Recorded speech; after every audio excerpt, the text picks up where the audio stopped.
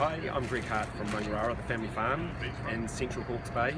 What we're trying to do is connect a community of people to our farm and the land through selling a meat box, which can be delivered monthly to people at the stage couriered to their door. And this is all about trying to raise awareness so that people understand that every mouthful of food they take is coming from a place that's either degrading the planet or it can be regenerating the planet. And what we seem to do is connect people so that they can participate in the stewardship of the land, whereby we're planting trees and restoring ecosystems.